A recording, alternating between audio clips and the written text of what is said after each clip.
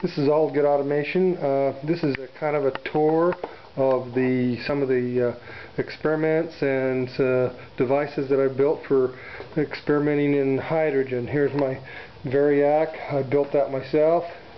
Here's my temperature gauge, spare meter, my current and voltage meter. This is my 130 volt power supply with a 20 mic cap and a 6 amp rectifier, my timer.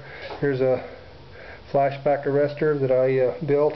Here's my hydrogen measuring device, thanks to Sid and Sir Hoax. And this is my canister with my 8-plate cell. On the left hand side there you can see my ultrasonic. This is the bubbler that I built the other day.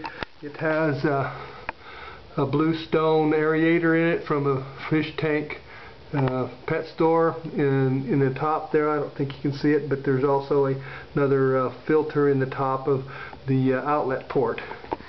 This is an open cell that I've been playing with. It's 2 single plates hooked up to a battery. I can turn that on and give you an idea how much kind of production I get out of it. It's just 12 volts and 2 plates. Here's my lye. Here's a couple of cells I've been playing with. They're stacked washers. There's 18 washers on 32 thousandths of an inch centers. There's my high voltage testing that I've been doing with the Tesla coil. Anyway, that's basically a tour of Allgood Automation hydrogen research.